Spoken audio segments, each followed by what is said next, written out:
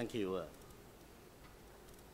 Thank you all, and thanks to Chairman for inviting me to share a little bit of experience. And I think grant application is a part of our life. So, but it's not everything. So this is only part of our work, and I will do what I can. So, but I also look forward to hearing other people's experience. And I guess I started with where we start from when we learn to write a proposal or preparing an idea or research an idea. I think the first one is really learning from others. So that's how I started. And some of your colleagues might be very happy to share their proposal if you may get a copy. And sometimes it's also good to learn from mistakes. And 1 year's failure comments can be useful for next year's proposal. And very often, like we submit a paper and so on. But I think it's also important to be open-minded to new ideas, because if you prepare to be academic here in Hong Kong for the rest of your life, and 10, 20 years, you need to sometimes write 10, 20 proposals. It's very difficult to come up with 10 or 20 fairly new, novel ideas. So very often, we need to synthesize whatever we have, get into our head, and I will talk about that. And I also find it's useful to talk to your students and trust peers if you have good idea. And so if they do not understand you, there might be a problem. That's where you start to communicate. I think that's where I would first comment on that. So anyway, assume you have a good and perhaps useful idea, and then the question is, you really need to research it. So it's part of research. And I believe one of my colleagues told me he had been thinking about this project all time. So, but put a time frame, at least you need to start a few months earlier. And that's where, otherwise you cannot write everything out from nothing. So I guess you have this idea, you need to refine it. You go to literature nowadays, so useful. I mean, spend time on Google Scholars and so forth, and talk to your peers and define and redefine. And once, eventually, you come down to one major hypothesis. I mean, this is a GRF proposal, not TRS or CRF.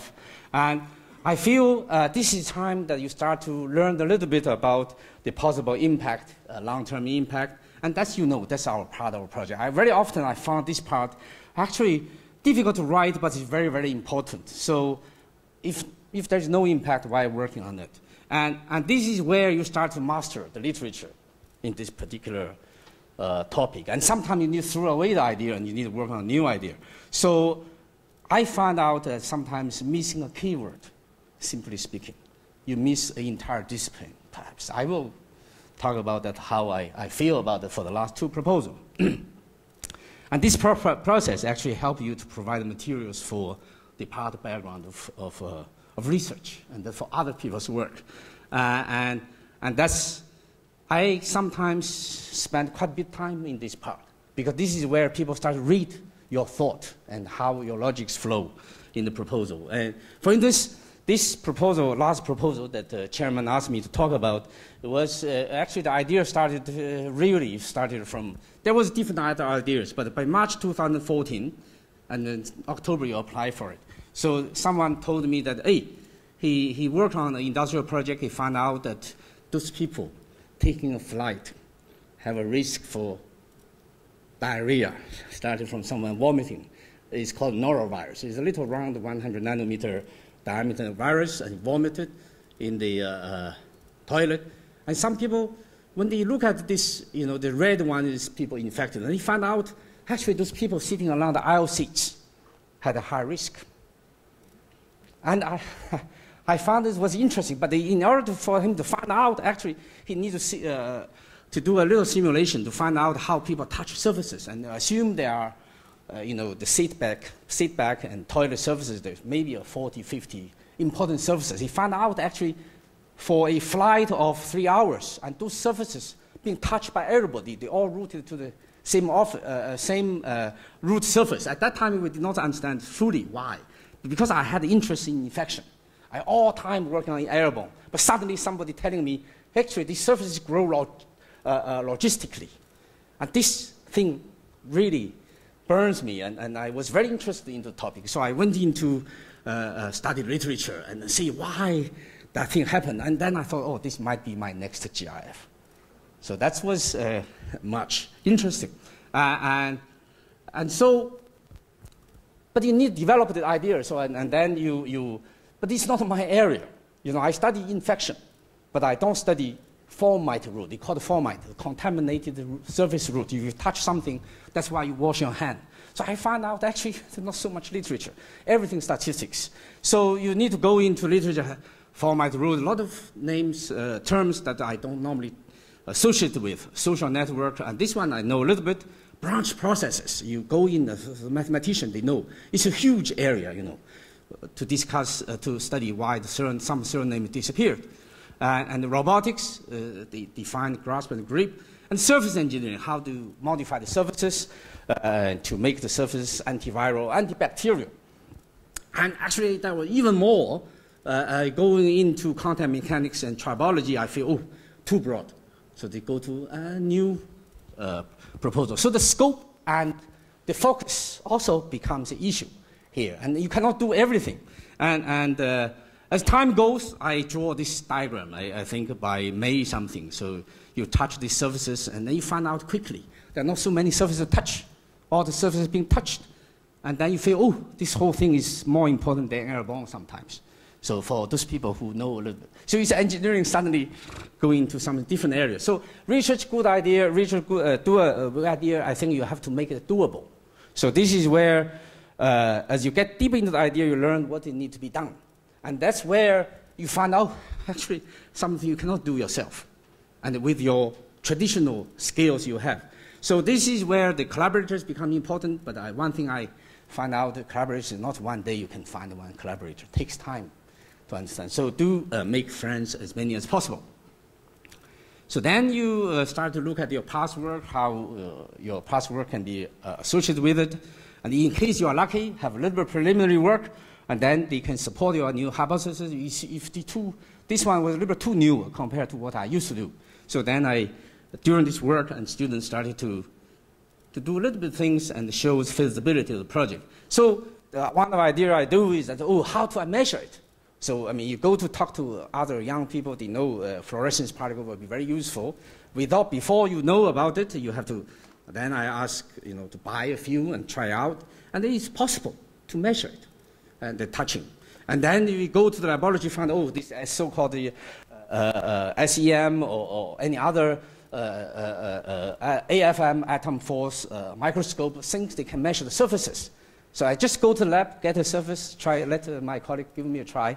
And I found it useful. It revealed a lot of things I can do with the surfaces. Anyway, so this is where you feel maybe it's feasible. That's how I went through that process, real process. I talked to my student how I went through this process. But if the idea is so good that you cannot stop, this is where, and actually you don't mind if they don't support you. Because I talked to another colleagues and they said, if they don't support you, you always find someone to support you, or eventually you find your own students work on that. Eventually write a paper and someone will support you later. So anyway, but there are some tricks, I think, because such an idea, the focus, specific, how we do about that. It's only 3 years, 2 or 3 years, and they don't give you more than 1 million engineering normally. You apply for more than 1 million, they still cut down to maybe less than 1 million. So too ambitious, maybe not feasible. I normally test me, always 3 objectives. Always 2 or 3, don't to have too many.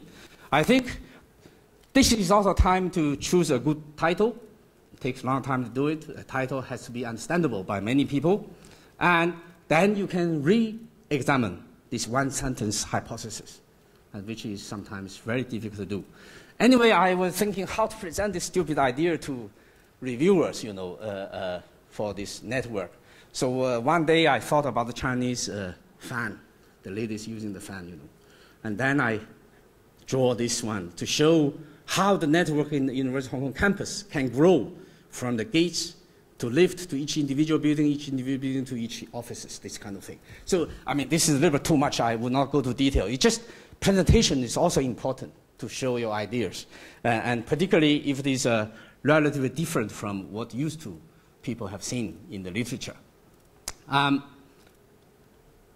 Anyway, for instance, I should have done in hospital, but based on years of work with hospital, I know to get permission to put those fluorescent particles on the hospital surfaces.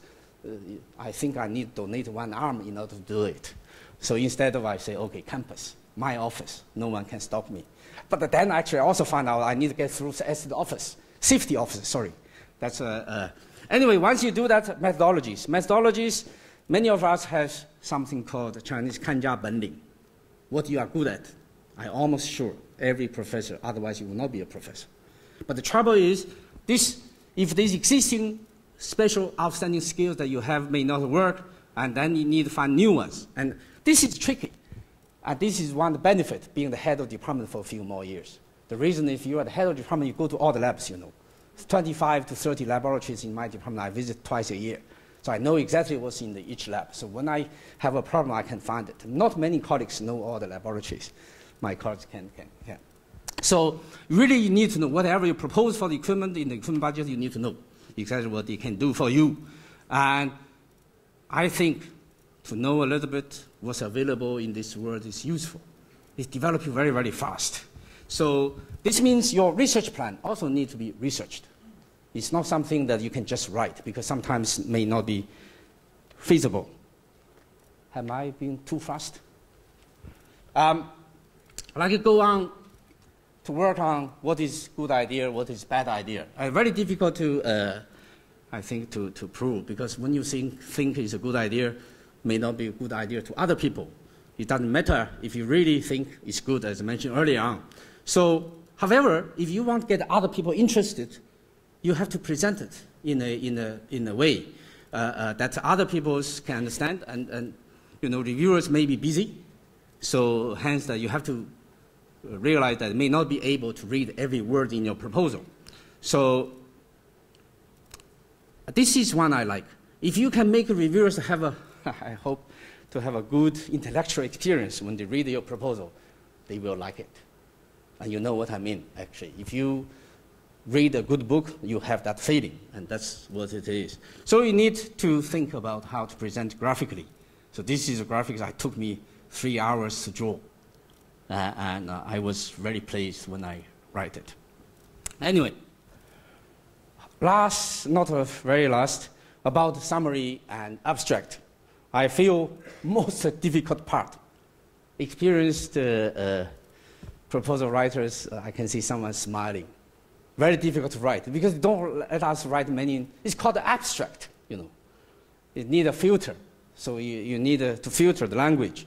So I think normally, amazingly, I ask experienced senior colleagues, they all get down to the started with background, tell why you do this, and where is the gap, and then you actually write this one sentence hypothesis, the most important work you want to do.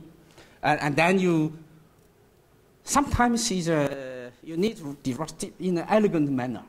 Very difficult to tell. You think a long time. And so I think then you summarize what you are going to do, and then the broad implication of your work. So to give example, eventually, I never wrote a Nature article, but I look at this Nature article requirement. They tell you how to write a summary. For those people who have gone through it, you will find out, very interesting. Actually, it's an evolution of proposal writing, I feel. One sentence, the main results. Always one sentence of your hypothesis. All the rest the same as I described. You know, broad general context. So they give you this example, tell you how to write. So I feel maybe for GRF, this is also GRF proposal abstract similar to that. But the only difference, the work is not done. So what you propose, here you change to not the main result or your main hypothesis, and this, instead of main result, you discuss your main methodologies. So that's all. Anyway, that's maybe useful. 2 more slides. Before your submission, I think normally I try to get the draft early, and first the draft is so bad, you know, so I sent to my student to have a look. Some students, they don't like me, so they criticize me. Huh?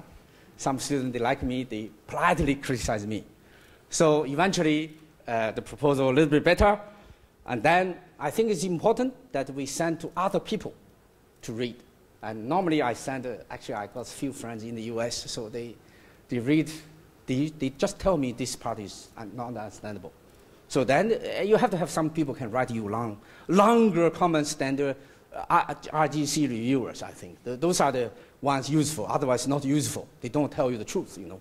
So very often, I heard from my colleagues, actually before this talk, I talked to a few people who are really good at writing, and they told me they do the same, and they send more people than I used to do. So, and then for some people, you need to send the whole thing to English editor, and better to do send it earlier. For Hong Kong, you know, if you send to very late, she is very busy. So then she can only look very quickly. Do it a few weeks earlier, then you get the benefit, I think. That's how I feel. My last advice, the idea came from students. I always believe a good student makes a good professor. Forget about it. A good professor cannot make a good student. So, you got it? So, a student normally have a lot of good ideas. But if you want a good ones, you have to listen to his bad ones first. That's how I feel. And so, thank you very much.